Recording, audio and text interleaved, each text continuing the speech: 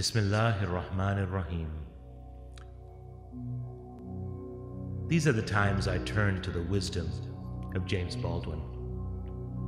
Life is tragic simply because the earth turns and the sun inexorably rises and sets, and one day, for each of us, the sun will go down for the last time. Perhaps the whole root of our trouble, the human trouble, is that we will sacrifice all the beauty of our lives, will imprison ourselves in totems, taboos, crosses, blood sacrifices, steeples, mosques, races, armies, flags, nations, in order to deny the fact of death, the only fact we have. It seems to me that one ought to rejoice in the fact of death, ought to decide indeed to earn one's death by confronting with passion the conundrum of life. One is responsible for life. It is the small beacon in that terrifying darkness from which we come and to which we shall return.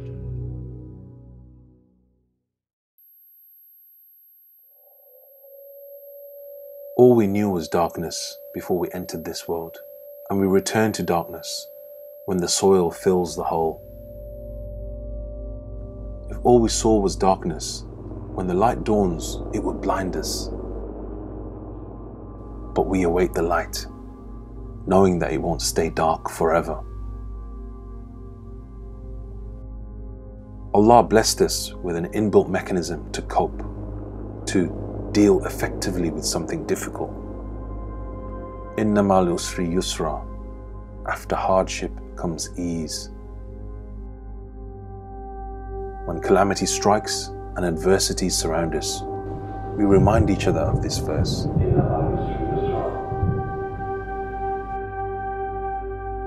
We watched as our mother slipped away in a COVID hospital ward. My sister yells via an iPad screen, "She's gone. La ilaha illallah, Muhammadur Rasulullah." This is the terrifying ride that you cannot say no to and walk away. The bell rings. Kids running around come to a standstill. I walk in holding my mother's hand and run to join the others. The teacher grabs me by the arm and shakes me violently, asking why am I still running after the bell has gone? My mum, an immigrant from Bangladesh with broken English, shrieks back, "You don't have to shake him like he's a dog." Silence from the teacher. I was 5 years old. Witnessing this strength, this experience stayed with me for the rest of my life. Although I've run from the questions of who I am, as a son of an immigrant and a Muslim, sooner or later it will catch up with you and look you right in the face to ask you questions you cannot escape.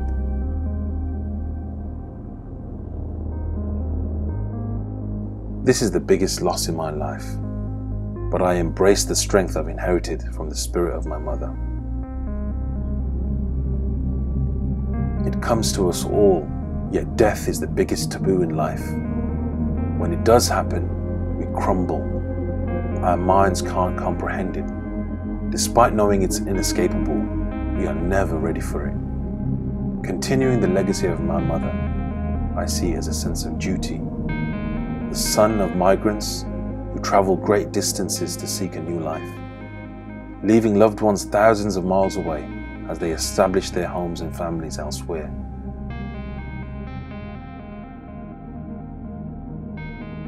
How can I not passionately build a place that our parents struggle so hard to establish as home? Those efforts would be in vain if I did not continue that determination and perseverance.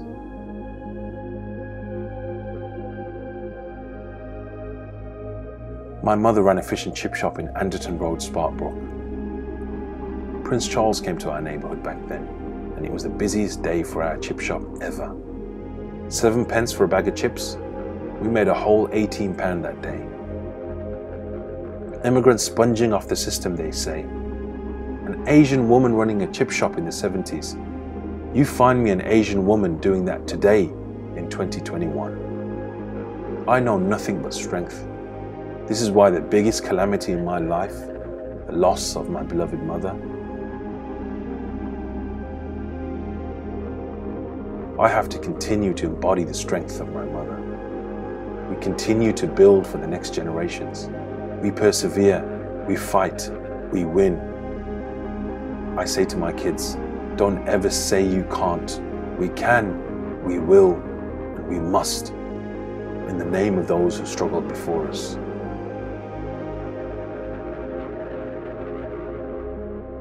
There is an invisible veil that falls across vast swathes of society, a veil that separates us in an increasingly polarized society.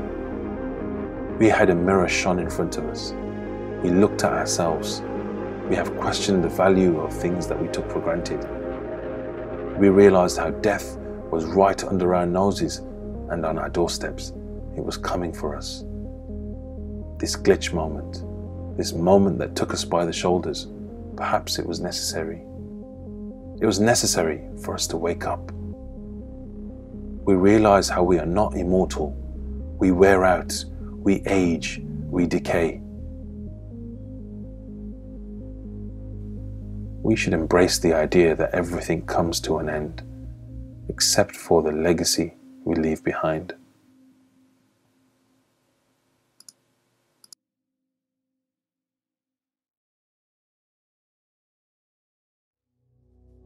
As we approach the pandemic after times, Joan Didion rings true. We tell ourselves stories in order to live.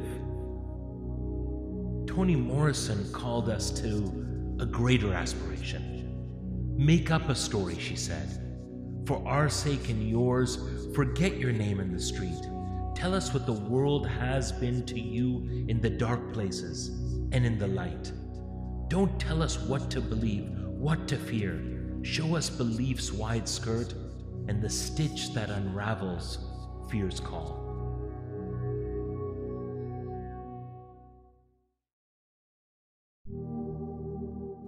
On one hand, makeup, on the other, a tool, emblem of sisterhood.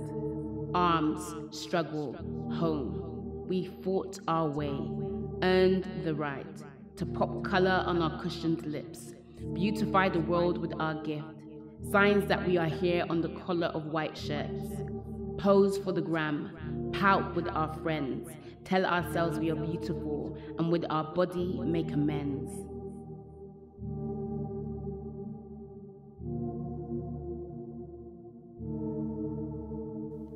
Arched into submission, like the prophet who split the moon. Holy books missed her as she parts midway. She grabs the roots, forages to the scalp, threads her finger through the forest, and untangles spirals wound. Doughy, warm, grease, the color of Turkish motifs sit on the back of her carib tone palms. She is like a scaffold. Her legs house the body sat between them. The final element of her blue magic. Box braids, flat twist, two strands. The story of how comb became instrument to construct crowns.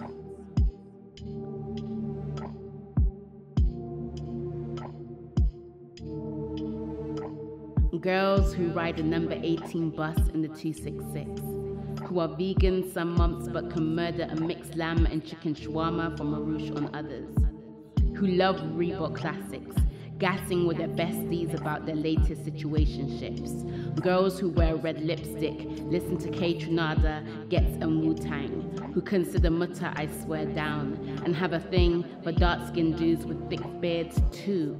Dream of losing themselves in deserts where they wrap themselves in mofas and tobe, look like Hagar, Rabia el-Adawiya, and think about nothing but God. Black henna painted fingertips, flicking the balls from their vicar beads, as if on the other side heaven awaits.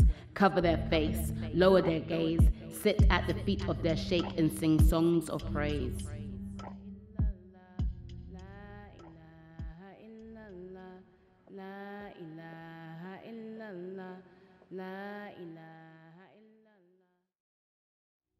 Look into the mirror and you might glimpse something of the love that made you. Perhaps you'll see that love passing behind you or moving in and out of the corner of your eye. The true lovers of love see it plainly. Bulleh Shah, the poet, declared, "Your love has made me dance like mad. Tere ishq ne nachaya thaiya thaiya."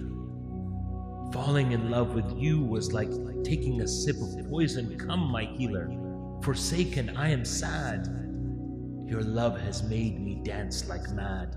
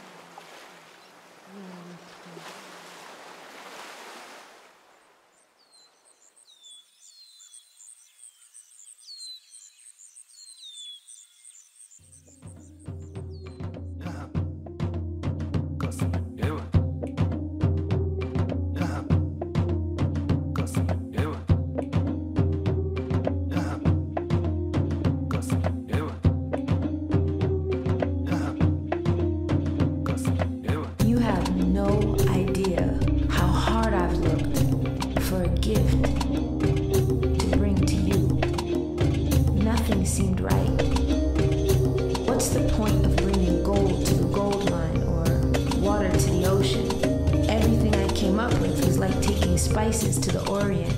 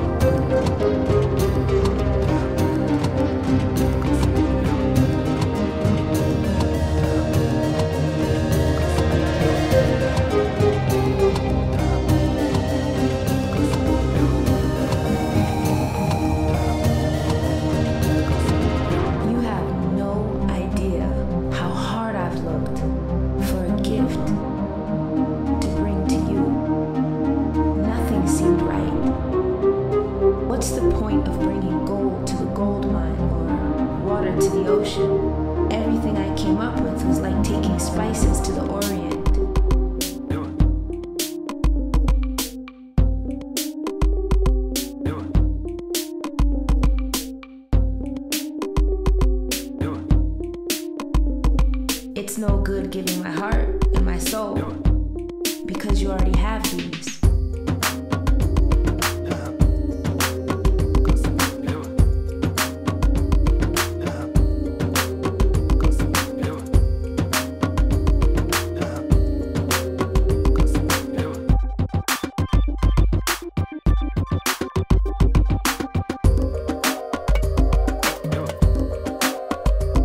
It's no good giving my heart and my soul.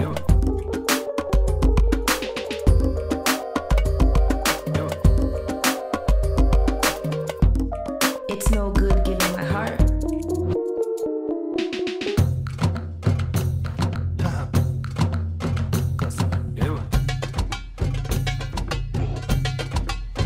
It's no good giving my heart and my soul because you already have these.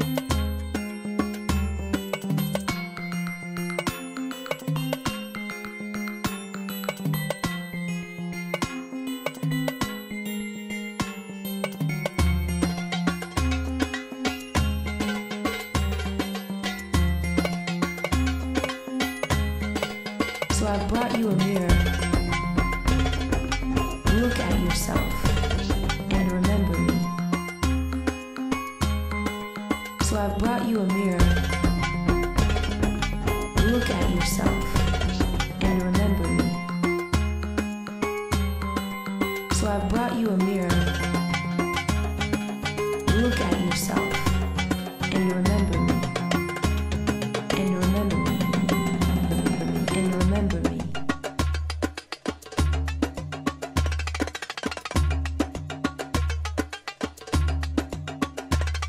And you remember me.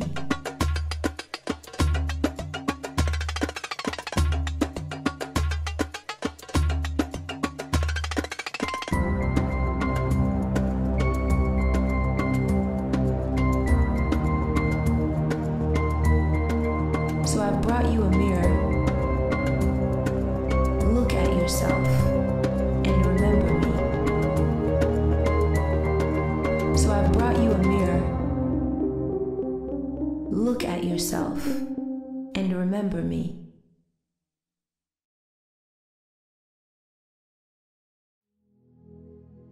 O beloved one, if God were to be found by bathing and washing, then God would be found by fish and frogs. If God were to be found by roaming in the jungle, then God would be found by cows and buffaloes. God is found by hearts righteous and pure.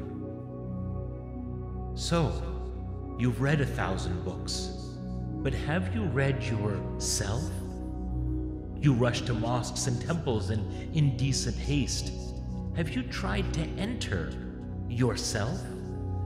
You are engaged in needless battle with Satan, but have you ever fought with your ego self? You have reached the skies, but have failed to reach what's in your heart. So, come to my abode, my friend, morning, noon, and night.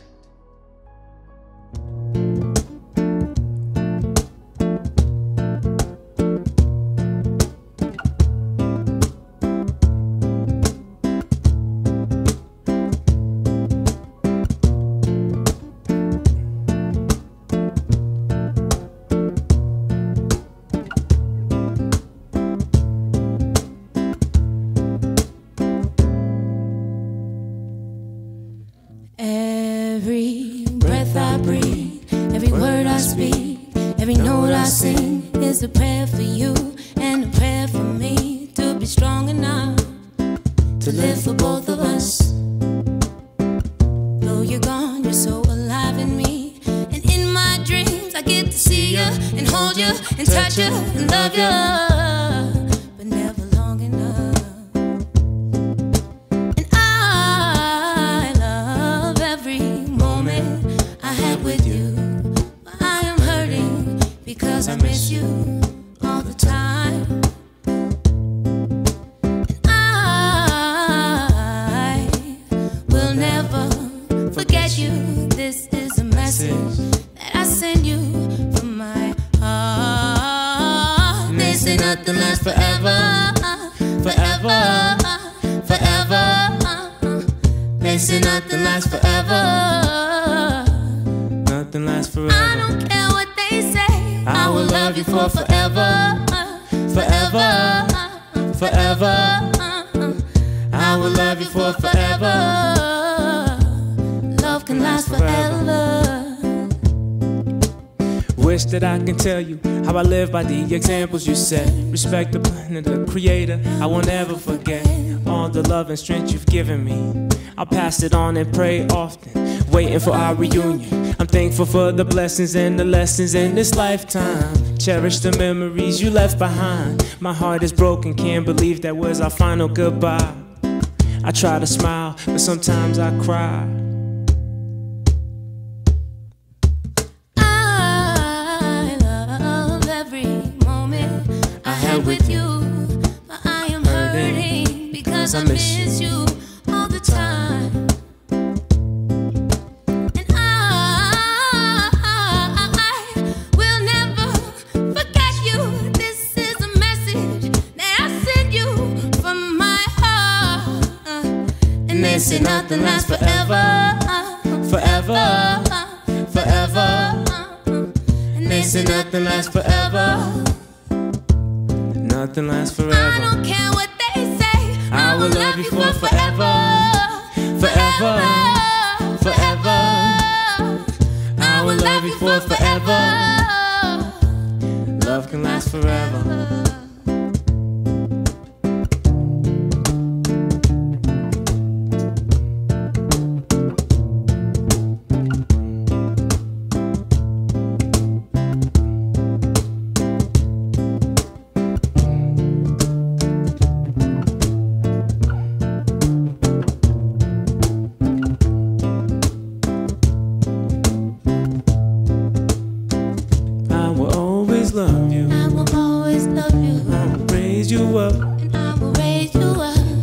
always love you. I will always love you. I will raise you up.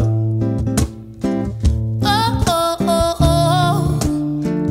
Oh, oh, oh, oh. Oh, oh, oh, oh.